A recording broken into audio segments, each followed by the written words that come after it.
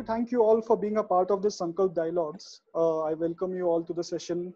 But before we dive in, I would like to start with some housekeeping rules. To avoid any disturbances, the audience has been kept on mute. For questions, please use the chat box. And if you have questions which are directed specifically towards someone, please write his or her name in brackets before you type out the question. Please feel free to introduce yourselves in the chat box because it's always good to know who else is in the audience. We have a pretty good Global South representation in terms of the registrations. So it will be good to know who is there. So you can definitely type out your credentials in the chat box.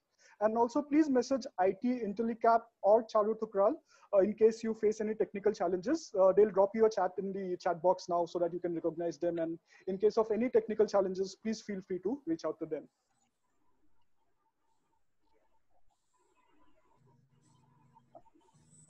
So, yeah. In terms of Sankalp Dialogues, I'll start by saying that Sankalp Dialogues is an effort to bring together people to initiate change and talk about things that truly matter. Today, we are venturing into the nexus of two very important themes, gender in agriculture and agricultural technologies. So we all know that women play an important role in agriculture across the global south. For instance, in India, agriculture sector accounts for more than 80% of all 80% of all economically active women in India are engaged in the agricultural sector. Similarly, in terms of self-employed farmers, 48% of the self-employed farmers in India are women. The statistics are very similar for other South Asian countries as well. In Sri Lanka and Bhutan, we have more than 50% of women engaged in agriculture. Similarly, FAO estimates that in sub-Saharan Africa, more than 50% of the workforce engaged in agriculture are women. I would like to highlight out here that there is always a lot of underrepresentation also because women many times engage as in unpaid work and engage in the sector informally. So that is not accounted for. So actually their contribution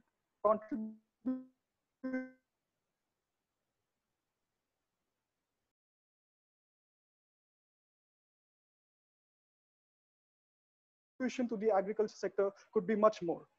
Developing economies are also seeing a trend which is being referred to as the feminization of agriculture, which at the same point of time, there's another disruption happening in the agricultural sector, which is likely to aid food security. This is in the terms of agricultural technologies. Today, there is a consensus that by using AgTech, farmers can increase their productivity, can reduce the cost of cultivations, can get better prices for their output, and also reduce vulnerabilities related to climate change and similar situations. However, in our work in the agricultural sector, one thing that we have realized is that adoption of AgTech is very low amongst women farmers. While this is not completely attributable to a gender lens, but we believe that the adoption in women farmers can considerably increase if the gender lens is used in the design, deployment, and commercialization of agricultural technologies. To illustrate this to the audience, I would like to take a few examples. So normally, whenever you develop a new product, what you start with is a needs assessment.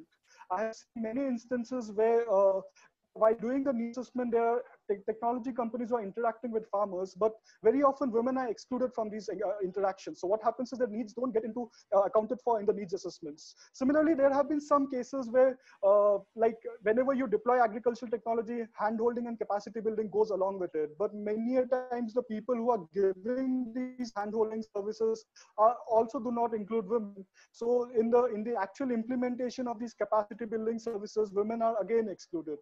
I personally have worked a lot in the tea sector, and I'll give an example from here.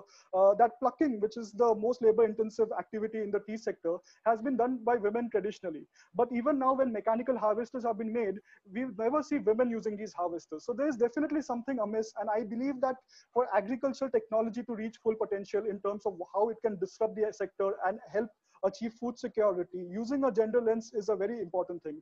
Not only because of this business case, but also it has a very strong social case. One thing that I would like to highlight here is that the absence of a gender lens can actually put women at a disadvantage and further aggravate the gender inequalities that exist in the sector.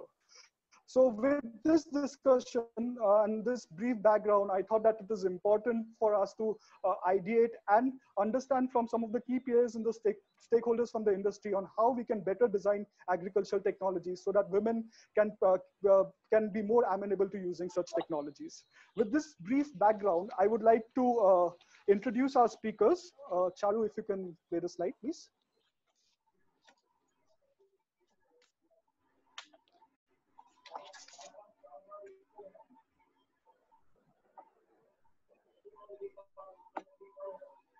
So our first speaker is Carolyn. Carolyn has led the work of notable impact funds such as UNES School of Social Business, Mango Fund, and Mercy Corps Ventures.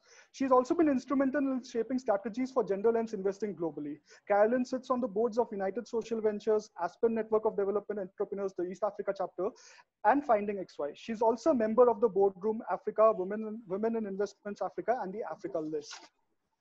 We have Kunal, who is the co-founder and the chief operating officer of Cropin. Cropin today needs no introduction as they're one of the most innovative companies using data for agriculture. Kunal was a part of the team which has helped Cropin reach out to over 2.1 million farmers today in over 52 countries.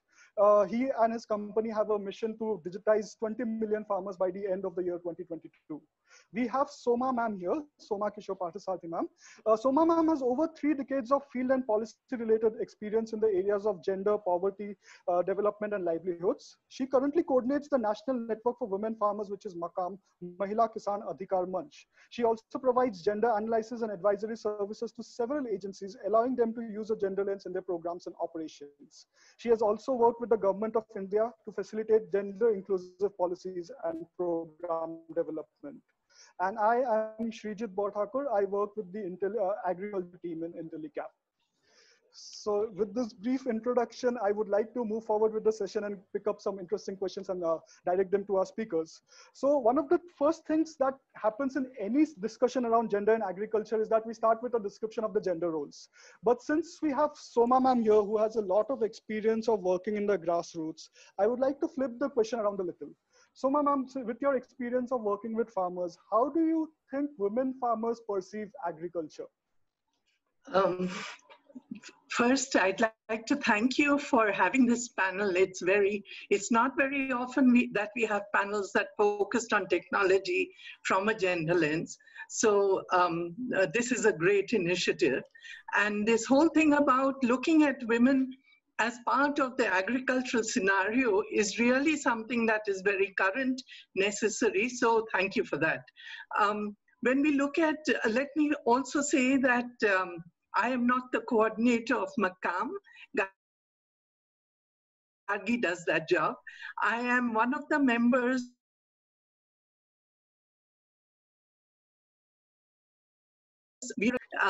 If you can put up the slide, Charu. Yes, am I audible? Perfectly. Okay, so I am one of the members of the collective that is called the National Facilitation team in MAKKAM. We formed our team about 5 years ago to coordinate the activities, and we are now in 25 states, as I mentioned. So MAKKAM's focus has been on marginalized women farmers. We work with small and landless farmers, tenant farmers, Dalit and Adivasi communities, and communities below the poverty line are our focus group. So I would be speaking from that perspective. And as you know, our priorities are to look at issues of recognition and visibility for women, strengthening capacities, and which includes institutional capacities and representation of women in institutional spaces, to enable women to gain entitlements and for resource rights. So this is the perspective from which I would be making my contribution today. And first, I'd just like to highlight a couple of things before I get to your question, Shreejit. What is it that women are doing? Are they really in the agriculture sector? This question is often thrown to us because the kind of attention that women receive is really a pittance. It scraps in the whole milieu of agriculture, really. But we know that more than 400 women engage in agriculture and farm work across the world. In India, this number is more than 42%. of the agricultural force, according to NCAER's study. And although there is a decreasing work participation rate in formal data, this is Asha Kapoor Mehta of NCAER had attributed this in her study to the fact that their work is generally invisibilized and subsumed within the household labor and therefore not remunerated or recognized. We also know that women are in the agriculture and allied sector, producing more than 60 to 70% of our food and 90% of dairy products. So when you say that, the responsibility is going to increase, yes, the responsibility is increasing, but they have already been bearing much of that responsibility. So we have to look at how technologies and other innovations can really help them in that process. Much of the work that they're doing is left uncounted, and much of the activities that they tend to be counted into are really seen as marginal. And part of some of these issues that we would like to highlight is really that if they are not recognized and the farmer is only seen from the lens of ownership of land, then women only own 2% of agricultural land in India, although they own 12% of overall land holding, and that has increased over the last 2 decades. But if 2% of agricultural land is held and decision making and all the critical inputs are given only to those who are actually owning the land, then you can imagine how many of the, how they're struggling to manage this economy.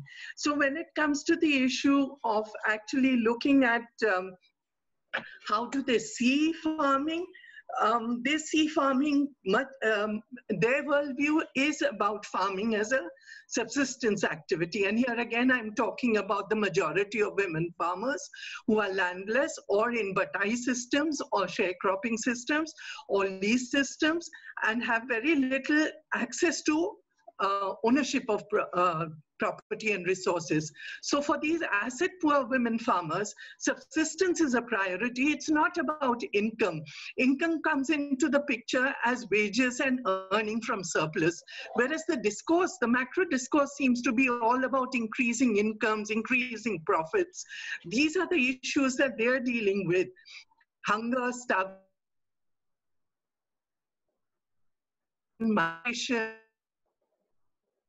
of migration and debt is very large in these subsistence households. Similarly, they are working every day to provide for needs of. Hello, can you hear me? Yes, ma'am. Am I audible? Yes, ma'am. There was a glitch in between, but it's clear now. Yes, ma'am. Hanji. So, like I was saying that when we talk to women farmers are doing these activities of everyday chores, of managing animals, managing household food needs, managing community interests so that the elders and the cattle and the poultry and everything is tended to. So their view of agriculture is really very localized, grounded, and a day-to-day, everyday event. So they have to manage with the resources that they have access to and the work that comes their way to supplement whatever from the fields. The other thing I'd like to highlight is that women don't see farming as an industry. As you in your introduction, women see it as in an activity to sustain households, livelihoods, and societies. This is, from our experience, is a very important perspective to bring in, because that is where the issue of sustainability comes in. They're looking at an ecologically embedded view that responds to the daily changes in soil quality, moisture, crisis, and the needs of the environment as well, because they're able to assess that right from the ground. And I can give you examples of how women tell you that the change in the direction of the wind overnight was something they had to adapt to in their sowing and in their nurturing of fields in the mountain areas where I worked. The other thing that we need to recognize is that women farmers are enterprising and innovating every day. It's not as if they wait for somebody to teach them that. They have to be on their feet thinking forward.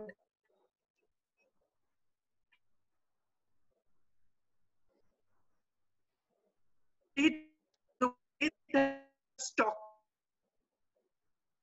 their households and their animals, and it has we were just talking before this session began about women have posted because the markets did not allow them to access the buyers at the time that the lockdown happened. And this has been, so they've had to deal with this on a day-to-day basis. The other thing we need to recognize is that storage, protection of seeds, soil, food, including wild foods. They supplement cultivated foods with wild foods, and in many areas, they even depend on wild foods mostly.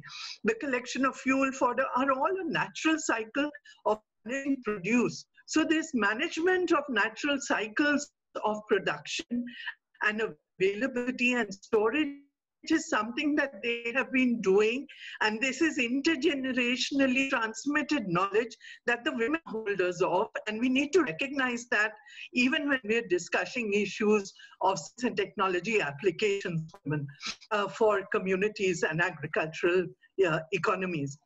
One of the key things that I would like to add here is that women don't all look at the agricultural system, the farming system, and these are not interchangeable words, but to say that the agricultural system is not seen as something that is only for the household or individuated. The property regimes and the way the economies are organized now talk a lot about individual households and farming systems. But women tend to see these as collective and societal action. And this tend to organize. You must have seen so many women going out to the fields, collecting seeds, doing storage work, doing the winnowing, or even collecting fuel fodder. There's always a collective action behind this. And even now when they're forming FPOs for food processing, for grain banks, for seed banks, it's the women who are doing this. And it is this social fabric and this cultural ethos of collective resource and community farming that is really keeping the economy sustained for the poor and marginal farmers. And these are aspects we really need to consider when we are designing technology and trying to make it appropriate and oriented to the needs of the majority of farmers, because the majority are women, because the majority are marginalized and have very low asset access. Yeah, yes, just flagging a few of the issues that we should take into consideration. Yes, ma'am, and that is actually very useful because some of the keywords that you mentioned are actually resonating with what is happening globally. So, and especially in the global south, in terms of like unaccounted work, they are working. Then secondly, the whole idea of collective well-being.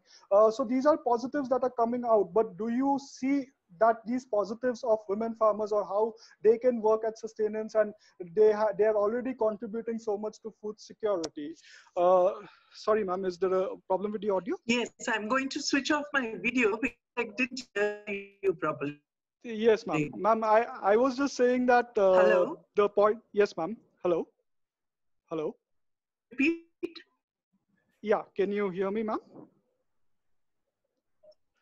Hello, sorry for the glitch. Ma'am, is it? Okay, ma'am, I'll just pause for a minute here and I'll come back to you, and especially thank you for putting forward your points, but until the net connectivity is a little better, I'll just take a similar kind of a stance. Okay, thank you, ma'am. So basically, I would like to say that your summarization was really useful because it pointed out a lot of things like collective well-being, about unaccounted work, and women contributing significantly to food security. Although it is mentioned that 42% of the agricultural labor. So that's a very interesting thing that I would also like to pause and take some inputs from Carol here because she is coming from a completely different geography. So Carol, what is your reflection of the role that women play in agriculture in East Africa as a whole? Thank you, Shreejit. And it was really nice to hear Madame Soma's points, which are not that different from the situation in Africa. And so just like she said, women in East Africa and Africa really at large do comprise about 50% or more of the agricultural labor force. But what you'll find is that majority of women are engaged in the very primary agricultural practices. So that's everything from land clearing, planting, weeding, harvesting, and sort of primary post-harvest activities.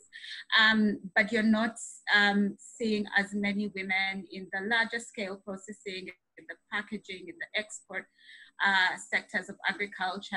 And, you know, on my side, I feel like that is where the opportunity still is for women in agriculture in Africa. A good example in my work as an investor was seeing that when you have women participating at the higher end of the value chain, they tend to have a bigger pool on women engaged in the entire value chain. And what I mean by that is, you know, working with, for example, a big rice scheme up in northern Uganda, which was started by a woman who really basically introduced rice in this community.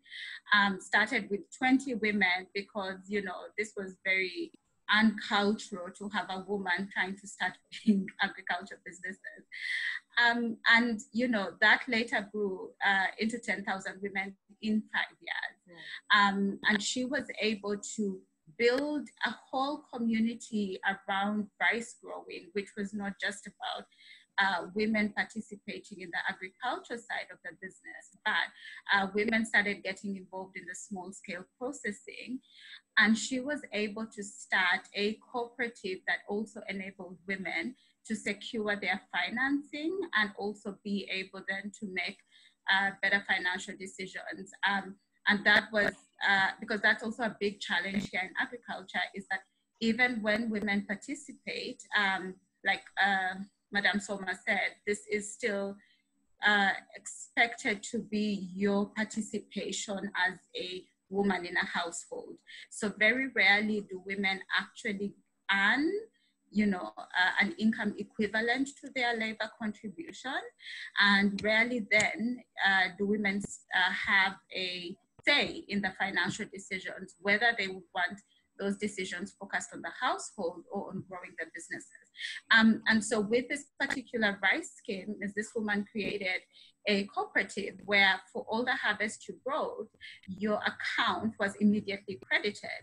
So only a small percentage of cash was handed over for, you know, the men in the household to do with whatever they wanted.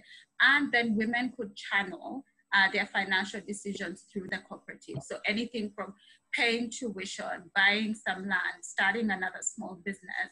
And so that created this really sense of financial security and inclusion for the women in this district. And for me, that's a very, very good example where you see when women start to participate at the higher end of the value chain, they know for a fact that, you know, they will have to empower more of the women at the beginning of the value chain in order to get, you know, even more farmer loyalty, which is a big issue in East African markets, and also get a sense of, you know, it's not just that you're a farmer and a woman in a household having to weed, but you're actually earning significantly for your contribution. So we do still have a long way to go in East Africa.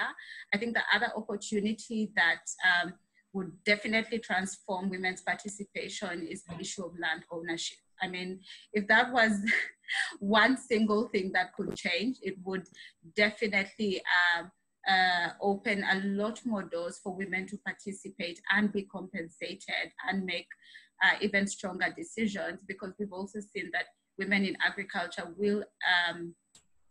will always bring back their income into growing their households, taking the children to school, paying medical bills. So the land ownership thing is still a very big question. I think we also still have about 2% of women who actually own land and assets. Some African governments are trying to intervene through how, you know, changing inheritance laws, but that does seem to still be a long ways away. But that's another opportunity, I would say, that would really shift the course of women participation in agriculture. Okay. Thank you so much for that, Carol. And this also brings me back to what Soma ma'am had said, that in both geographies, there's a few things in common. So one is that in terms of decision making, still women don't play a lot of role in decision making at the farms. Secondly, the land ownership problem was also highlighted with Soma ma'am, and it's also been highlighted in East Africa. So, and what you mentioned, there was a very good point that came out, that moving women up in the value chain, moving them up the value chain has a very substantial business case and also social case out here.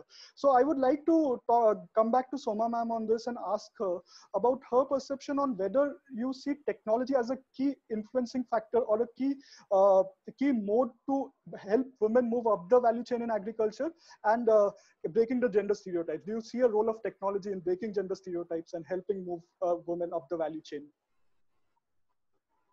You addressing that to me? Yes, ma'am. Yes, ma'am. So, okay. Well, I do see technology as a significant factor in enabling women to participate more actively. Unfortunately, technology has been seen more in terms of, the implements that are coming into the agricultural field, and that too in a stereotypical way that confine and reinforce the gender division of labor. If women are engaged in particular activities, give them tools that will help them do those activities more efficiently and be done with it. And that too, the tools are created in a way that is very often too tacky. There's very little innovation, very little upgradation, and quality norms are seldom adhered to when technologies for jobs that women are doing on the farms are addressed. I don't know if Caroline will stand, and others would vouch for that too in their part of the world, but we see that all too often in India. So one part of it is upgrading the activity, the technology applications for the work that women are already doing. But I'd like to submit here that technology is not just about tools and implements. Technology is also about systems. How are you approaching agriculture as an activity? How are you seeing it as a system of production activities coming together? And to what extent then are you integrating women's needs, priorities, experience, concerns, as well as knowledge into that system of production, so that they're coming up, not only coming up in the value chains and becoming visible actors, managers, and decision makers, but that the technologies to be able to facilitate those kind of roles are appropriate to the scales that they can manage best. Not everything has to be aggregated to a macro level. It has to be aggregated or done collectively to a level where it is optimal to the consumer and the producer. And in that sense, at this COVID time especially, it's become very starkly clear that we need to look at activities and organization of production systems that are going to be more localized, decentralized, and in control of the producers themselves, so that they can manage and control the benefits as well as the outflows from the production systems in order to ensure well-being. It's not just about creating big markets for the produce, it's about ensuring well-being across the country, across the globe, so that communities have access to the inputs as well as to the outputs for their own consumption as well as for the well-being of others in urban and rural areas. So we see this as a system issue, and there are three things that we'd like to highlight in this. One is, if you look at, for instance, I'll take an example, the SRI system. There's, the intensification of rice cultivation. I think it's important to understand how that has played a kind of double-edged game for women. It has improved the outputs in terms of productivity. All the reports are saying that it helps in increasing productivity, not necessarily yields. So those who are smallholders of land are managing to get much more out of that land at less input cost, including less irrigation.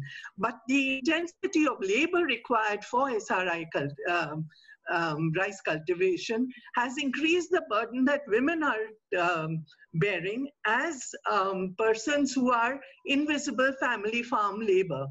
So how do we address this in the system? Have we really innovated to ensure that those systems are? I saw a small machine for transplantation that prevents bending. Such a little innovation, and yet so marvelous in terms of enabling women to use that. But also when and how these things need to be done, are women actually getting involved in those management processes becomes as important as which fields. And they recognize the soil and the fields and the winds and the moisture content as closely as anybody, much more closely than anybody else, in fact. So are we factoring those things into the technology solutions that we are offering? Yes, I'll stop here. I think that's a very good point you made. That first thing that you mentioned is that technologies that are there are mostly in the form of implements, which are actually keeping women in their existing gender roles. But what we need here is a complete systemic change. And I think at this point of time, I would like to rope in Kunal, because his company is doing a systematic change in agriculture, the way, like by digitizing agriculture, using data for agriculture. It's a very innovative way to transform agriculture. So, but before I start off with my questions to Kunal, I would like to show a video on one of Cropin's women-centric programs. So I would request Charu to play it. It's a little longish, but it's like one of the best case studies that I have seen in this space, using technology for women empowerment.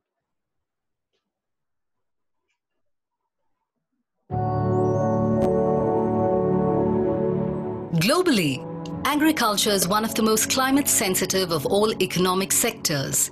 Climate change will not only make it more difficult to feed the projected 10 billion people by 2050, but its impact is already being felt in the form of reduced yields and more frequent extreme weather events that affect crops and livestock. Among the developing nations, India is one of the biggest agro-based economies, where nearly 70% of rural households rely on it for their sustenance. These farming communities thus need to be empowered to build climate resilience, to not just safeguard their livelihoods, but also to ensure that agriculture remains productive and sustainable.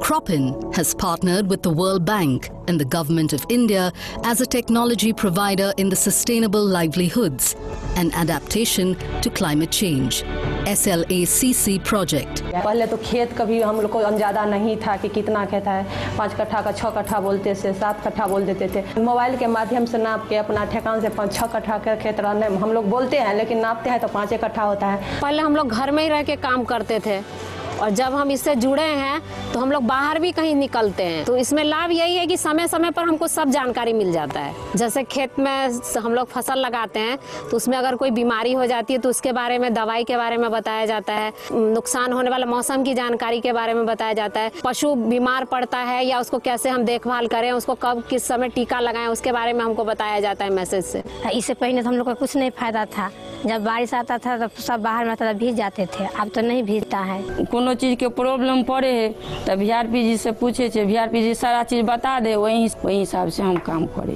Board पर लिखते हैं, जो दरवाजा पर आता है वो दीदी भी पढ़ लेती है, जो पढ़ी लिखी रहती है सो पढ़ लेती है, समझ जाती है कि हाँ ये मैसेज ठीक आया हुआ है, सही में हमको अच्छा काम करेगा, तो अपना दीदी लोग पढ़ लेती हैं। जो नहीं पढ़ी लिखी है सो मेरे दरवाजा पर कोई रहता है, नहीं तो VRP भैया आता है तो वो भी पढ़कर बता देता है अपना। इससे ये है कि सामाजिक फायदा भी और हमारा खुद का भी फायदा है। At the end of the 2-year implementation, the project is a success.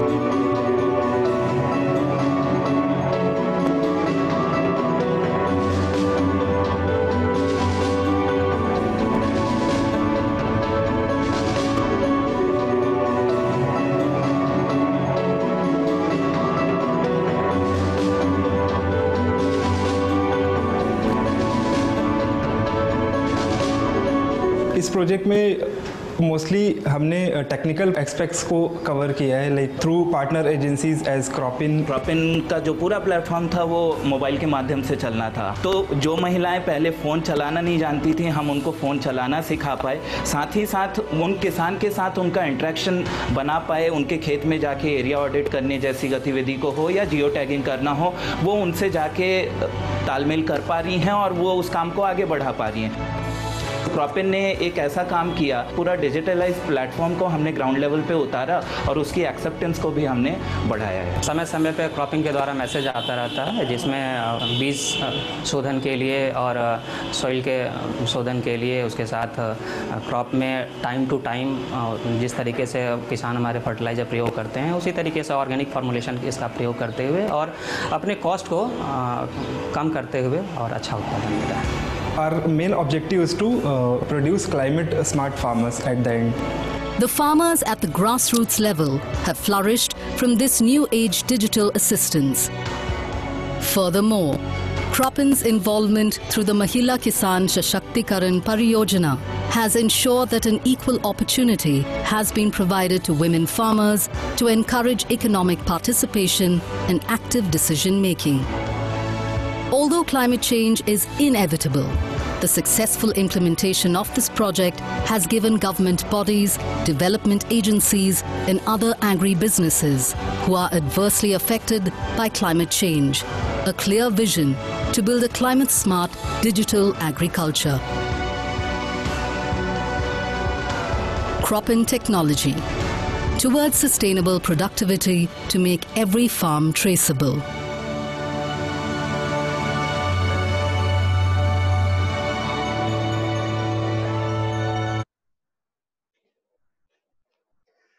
So this is very interesting to see how you are using technology as a platform to also encourage climate smart agriculture. So in one way, you are also trying to look at cater to livelihoods, improve the decision-making capacities of women, and at the other way, look at environmental impact also. So just I wanted to understand from you, because this is a very women-centric program, how do you see adoption in this program, like vis-a-vis in other programs that Cropin is running? Do you see a higher adoption of technology amongst women in this program, or how is it? How does it look like?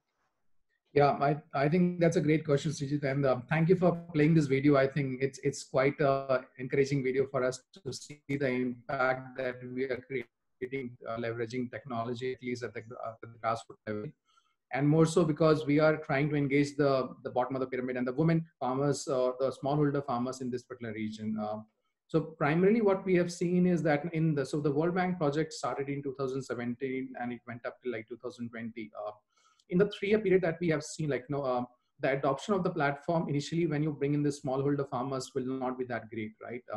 But to bring in the stronger adoption within because it was mostly a woman-led and woman as a beneficiary program, we ensured that all of the interventions were driven by women. So all of the village resource personals which were going and meeting these set of farmers in the villages, they were selected as women VLEs, and they were more comfortable about talking to each other, trying and convincing them about newer technologies.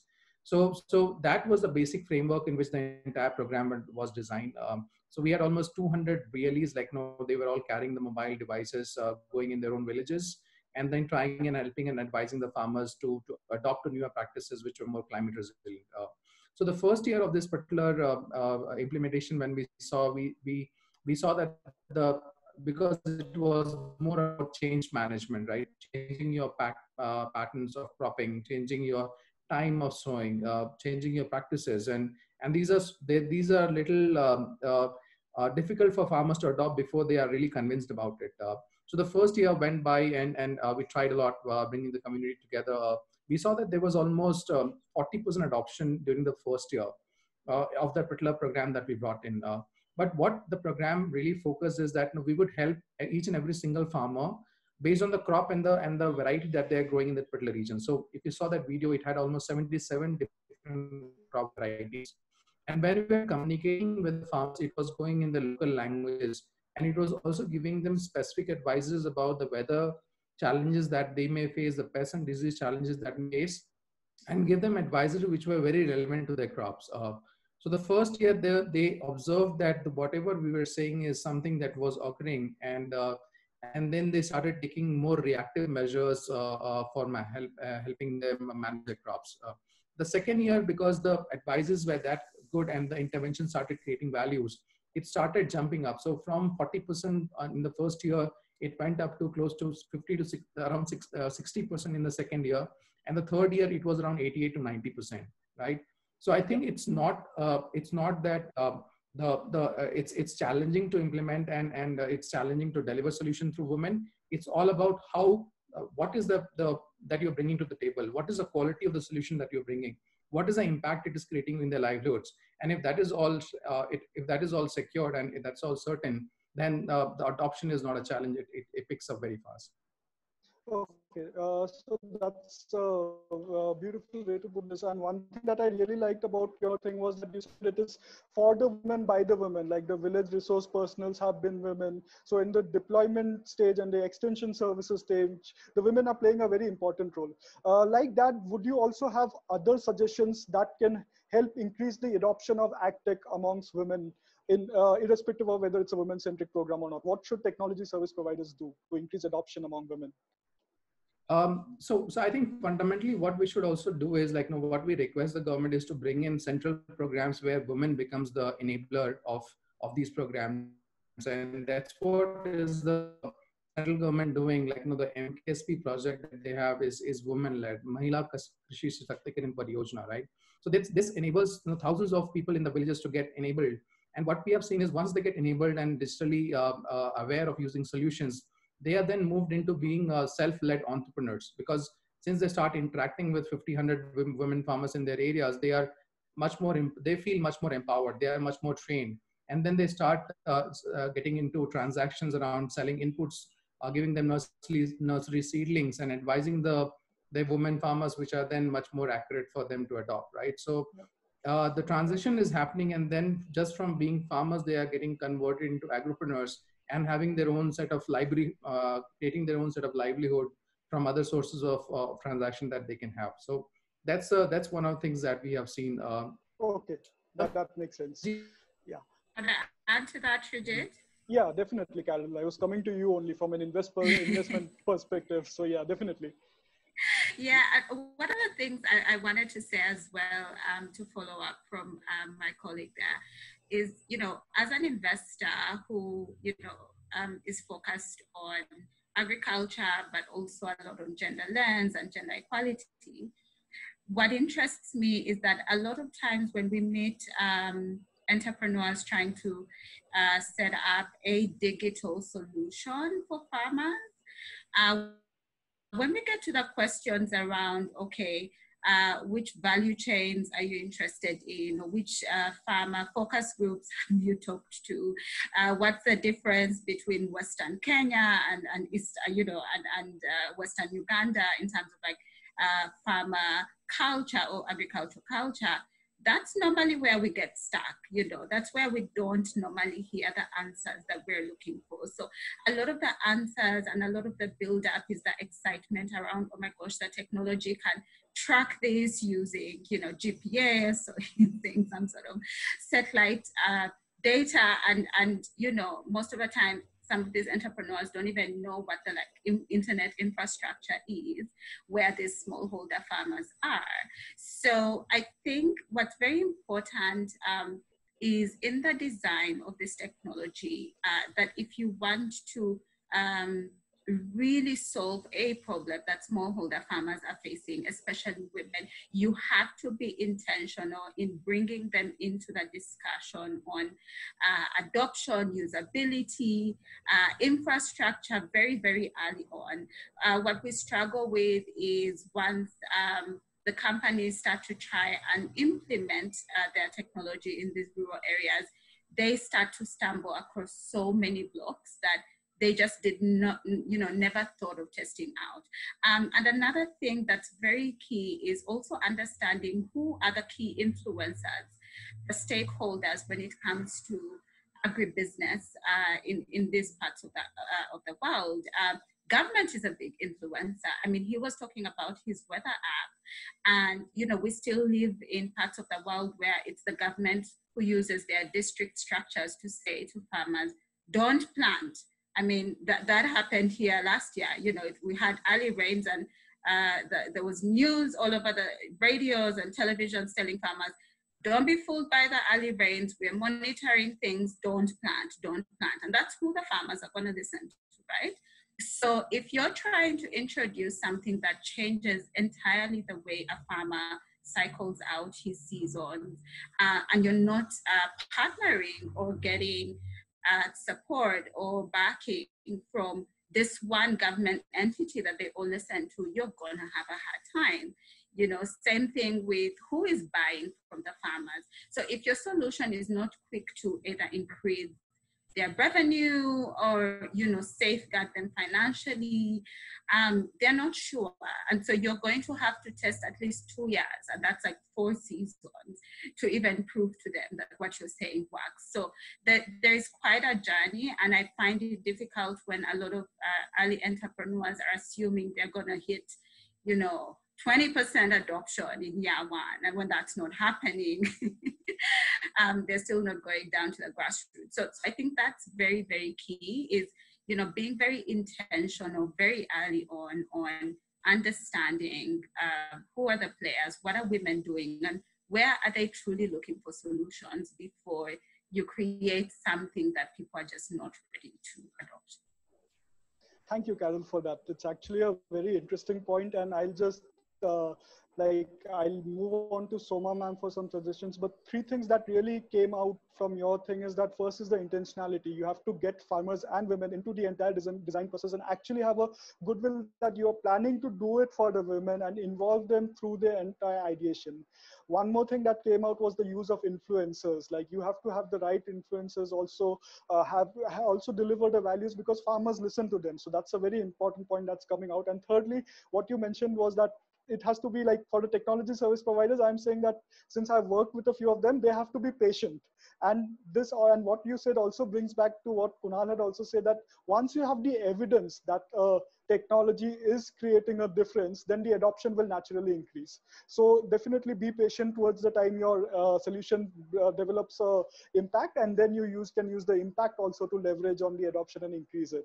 So I also would like to ask Soma ma'am on her perspective, because she's working with the grassroots, she's working with farmers on the ground. Soma ma'am, do you have any recommendations for technology service providers so that they can increase the adoption of technologies amongst women farmers specifically? Hello.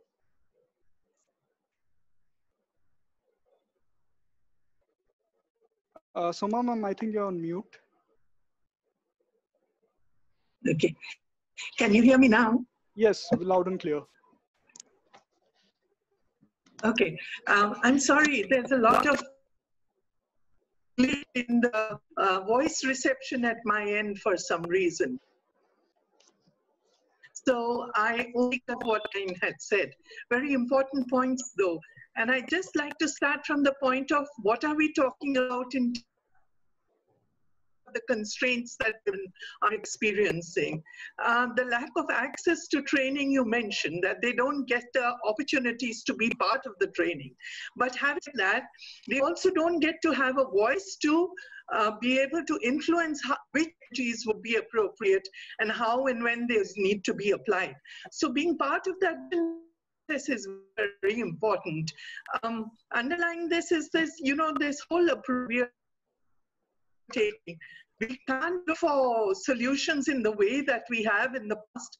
We need to look at access to institutional credit, pensions, irrigation sources as a package of services that women and men in communities that are marginalized, and especially in post-COVID times, will need to enable them to have their access to knowledge system, to a system of transferring knowledge from one place to the other. There was a little bit of a disturbance at your end. Can you repeat the last point that you were mentioning just a minute back? Yeah, there was some disturbance. I was saying there's a need at innovation as a community process, that we need to look at community radio, for instance, in times when we are in special kind of COVID and post-COVID application of technology. We need to look at what will be appropriate, having access as well as control production processes, as well as to the kind of resources that will allow them these kind of applications. Just to say that we cannot keep thinking about investing, for instance, in long food chains, cold storage that aggregate to market distance from the women. We have to look at ways of organizing markets and businesses in a way that the consumer is closer and the producer is able to manage the systems at their level. So, for instance, the women from Deccan Development Society setting up their direct marketing processes, doing grain banks and seed banks. There has to be risk funds provided for these kind of things. It's not only about insurance, we have to innovate on the financial aspects as well. Similarly, we need to look at the interconnectedness of issues.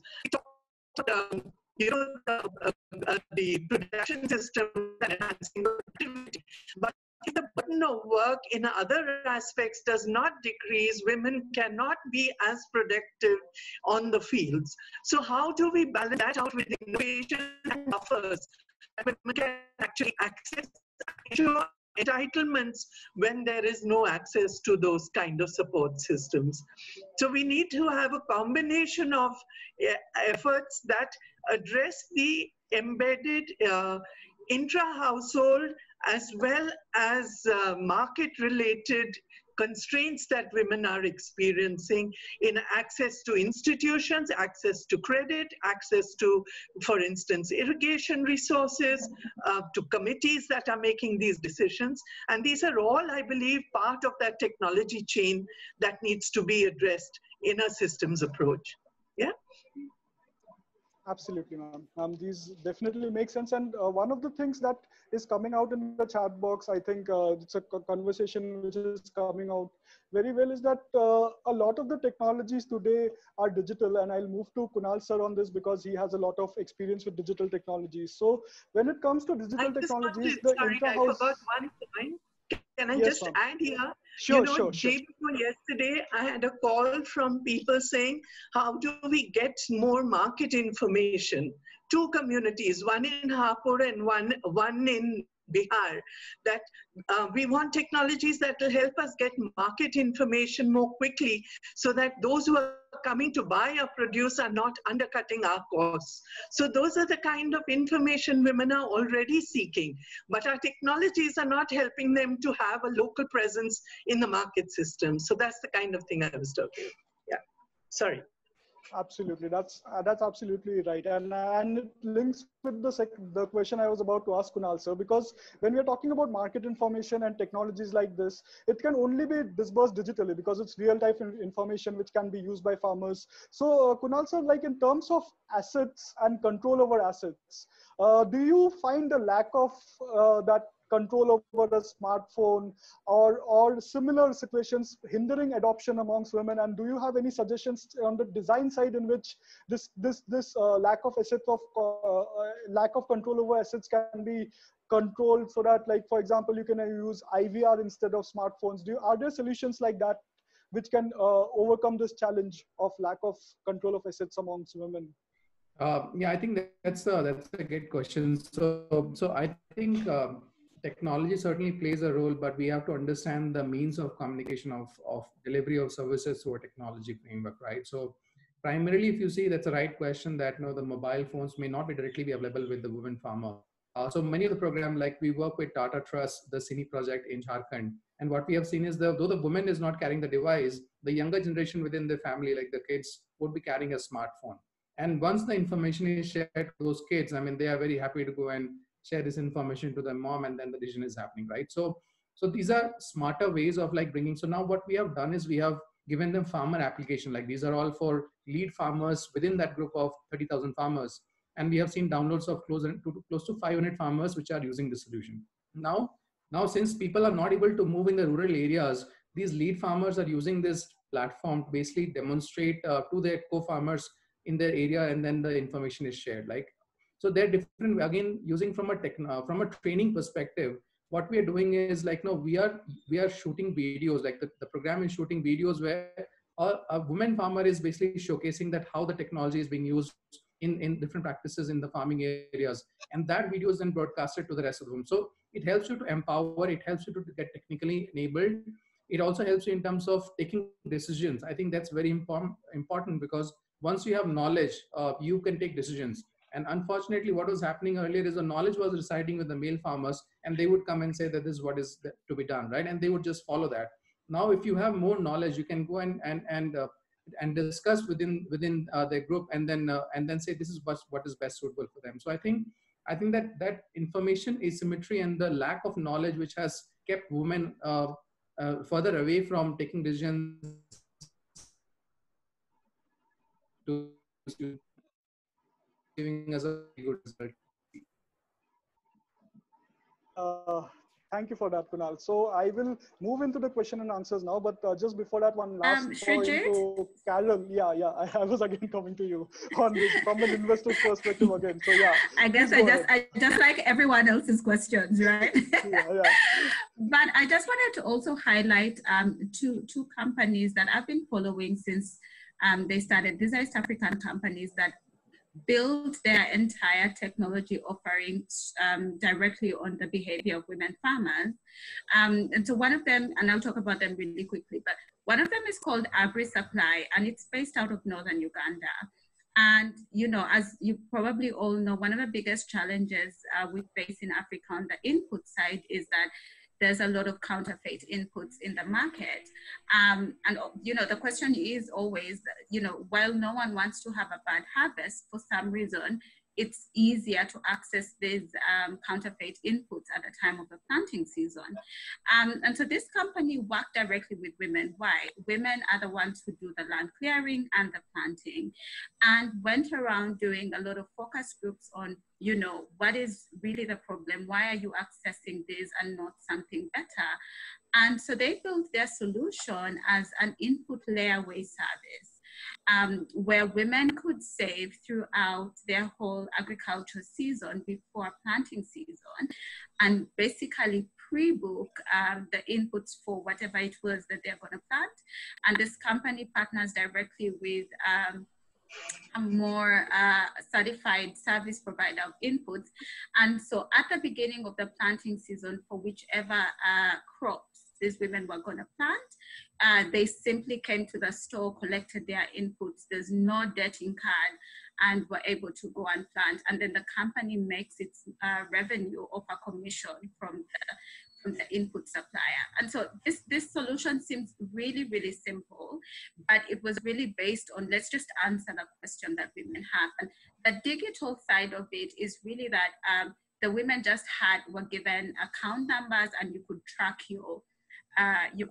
your account on your phone. And if you didn't want to use a phone, you were given a printout card that looked almost like a debit card, but not really that fancy. And then that's what you just bring by, deposit your money, and then pick up your inputs when you're ready. And the other one is also called Taimba in Kenya. And this one is connecting women farmers directly to women sellers in the urban areas. Again, that's a big part of the marketing process of agriculture, is that still in the urban areas, women are the majority in the food markets. They're the majority in like the roadside kiosks and things like that. And they always suffer the brunt of middlemen who take out so much of a chunk from, you know, the transport and cutting the price. And, you know, making agriculture still seem unattractive and very low margin. And so this company just digitally connects the women.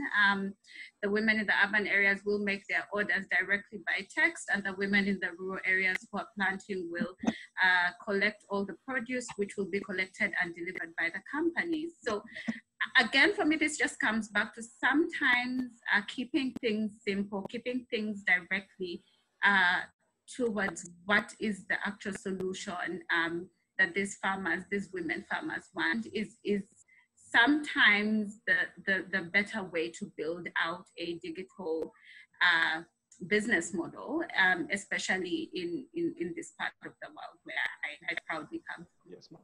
Thank you for that. These two examples were actually it gave a very field level perspective. So that was very useful. In continuation with my questions, I'll also club it with some things that the audience is asking. So this is again for Soma ma'am, I wanted to ask her. Rajesh sir from Vadhwani AI has a very good question which goes beyond technology.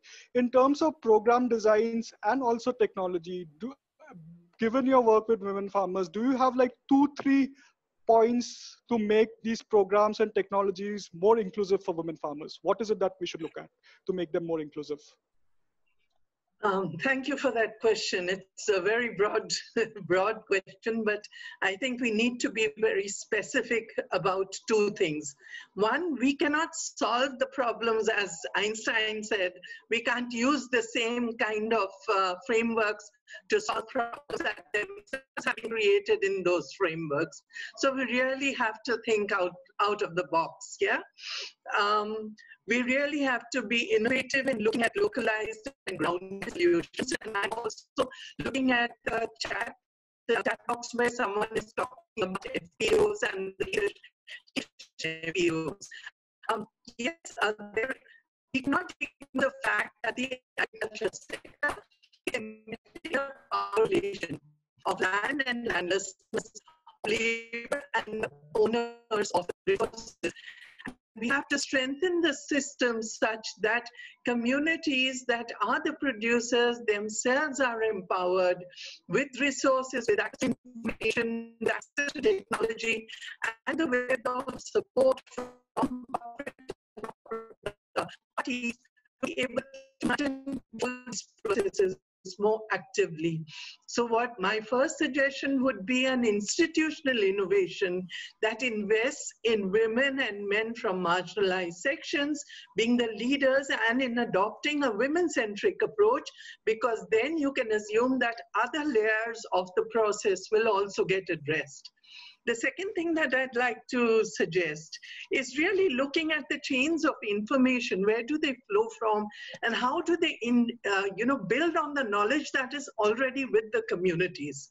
Yeah, so an innovative bottom-up approach that allows women to share their own experiences and innovate within the box of experiences themselves, so that they become the holders of the knowledge as well as the transmitters. This has been done quite successfully in some parts. We know about the Deccan Development Society in Hyderabad, but also in Gorakhpur this has been done. Also in Rajasthan this has been done. So women themselves as the innovators become the communicators of that knowledge. And we know how that communication system works. It works horizontally, where women themselves speak from an experiential position. The third is about the financial modeling for this kind of process, where women themselves are seen as viable and investable, and therefore you center your focus around a women-centric approach to management of resources as a collective. I know the SHG approach that exists in India has been talked about a lot, but even within that, there has been a tendency to then individuate it to households and private management of resources, and each family getting at the other to repay. We are talking about a collective solidarity, so we are looking much more at investing in solidarity spaces and the social relations that go with that. That's another topic. I think we could take another session on that. Yes. But it's important to recognize how that is the bottom line for resilience for the marginalized farmers, for women farmers. And until we recognize that, the institutional frameworks are going to remain capitalist, patriarchal, and exploitative. So we really have to do some thinking change, some system change, and then invest in the capacities of women to be able to manage the change. Thank you. Thank you. Thank you. So I got a question on my personal thing. I'd like to direct it for Carol. So this is coming from an impact investor. So they are asking, like, in terms of agtech enterprises, what should they do to be more lucrative to investors? Because like to prove a model, to prove the impact, it takes some time. But do you have any suggestions on scaling these models so that they'll be more lucrative to raise investments and take it more into the ground? Yes, I have a few suggestions. I think first and foremost, what I would say is that anyone who's venturing into some sort of tech or digital solution for agriculture must think about it as a business from the beginning. I think one of the challenges investors find is that because there's also a lot of grant funding in the agriculture space, there's a tendency to lean a lot on big grants in the beginning with the mindset that, okay, we need a lot of free money to help us research, but sometimes that can be an impediment in really deciding on what business model works. I have to say, first of all, for like a lot of smallholder farmers in Africa, subscription is a very difficult business model to scale. I will put it up front. That's a very difficult model to scale because it's just not a part of our culture. You know, people are not going to pay you $1 a week or a month for information they're not even sure they will be able to use. So anything that you're creating that's only going to take more of the little earned income from that household is always going to be harder to scale. So I think one way to think about this is having a value chain approach. You know, thinking about like which value chains are very organized and benefit a lot from that. So you'd look into things like where there's a lot of need for traceability, for example. So within there, you're able to figure out, okay, while this solution might help and be used by the farmer, who will pay for it? Is there a commodity buyer invested enough in making sure that this solution, for whatever it is, whether it's for weather tracking, increased productivity, inputs, whatever it is, who is going to pay? So can you find strong value chains, especially for in your early days, that you know that you don't have to do all the work. I mean, you alone as a digital platform are not going to create behavioral change that has existed for centuries. So I think it's very keen understanding, which revenue models would work that you could scale. How is that integrated into your solution? So for example, are you able to put that cost in the input cost without the price going up? Because again, at the end of the day, a digital solution cannot guarantee produce. You might do everything right as a farmer, and I mean, sorry to use French, but things happen, shit happens and things could go wrong. So it's very key to make sure that the solution is actually bringing more money into the farmer's pocket. So thinking about, a value chain approach, who is in that value chain that can pay, who's invested enough, who are you, who do you have as a support system, who's behind you, is there government collaboration on this? So there is quite a journey. And I think being able to prove that more than just to prove how interesting the technology is makes a better investment case, because I think enough impact investors who got very excited with interesting algorithms and things in the beginning have, had their fingers burnt, seriously, because, things really didn't get off the ground. So I think focusing on, what is this solving, which value chains, what's the revenue model, is it actually being adopted and being paid for, is there continue a repeat customer base really, really matters more than the fancifulness of the tech. Thank you for that. That is very useful. So I would like to direct the last question of the day to Kunal. We are almost at the hour. So Kunal, this is something that, again, someone from our network had asked us, is that you are running a program, this Jivika program with World Bank, which is specifically for women. And I just wanted to bring out a comparison here. Do you see this program perform better or worse in terms of usage of the technology and the outcomes from the use of technology vis-a-vis other programs that Cropin is doing or other clients that Cropin has? So this is just like someone wants a comparison on the performance of technology when handed over particularly to women.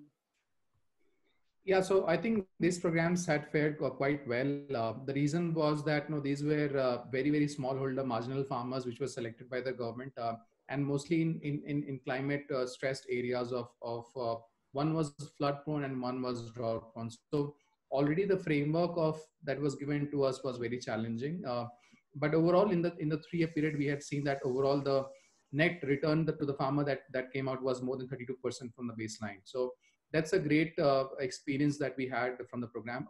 What we also left behind is a lot of motivation, a lot of cultural shift of the users, the farmers, 8,000 farmers that we work with 200 BLEs. Now many of them are self-sustainable.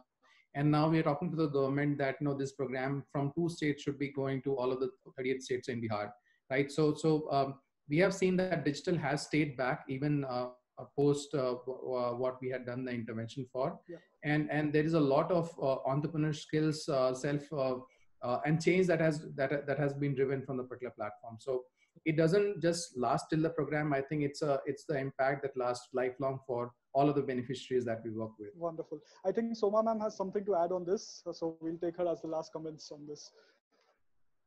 Okay. I just wanted to say that I'm glad you asked about a women-specific focus. I think within innovations that have been tried, the institutional model of investing in women's leadership and decision-making and men being part of the production process and the management process seems to have worked well. As long as the management and control has remained with women, the systems have remained more egalitarian, we find. So invest in women's leadership is one issue.